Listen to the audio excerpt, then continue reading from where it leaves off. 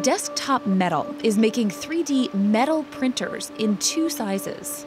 This is the DM Studio system. It's the first machine that lets you print metal parts in an office. Literally, you roll this in, fits through any door, plug it in.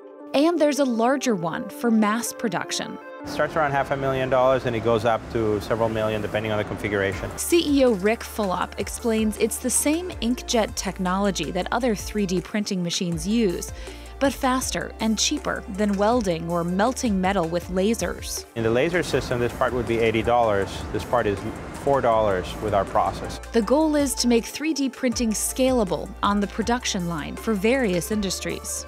This technology can be applied for everything from stainless steel to titanium. It's very suitable to automotive, it's suitable to heavy duty, it's suitable to making valves, it's suitable to airplane parts, high-end consumer electronics. There are many, many applications for this type of technology.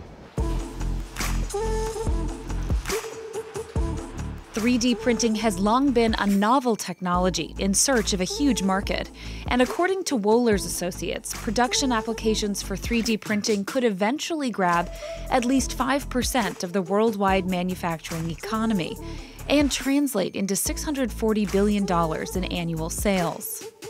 Other companies are taking notice. HP and 3D Systems are making the shift. It's been around for 20-25 years, and the reality is that to date, it was all prototyping. So the bulk of it was prototyping, and for the first time, the next 20 years is going to be about end-use part production.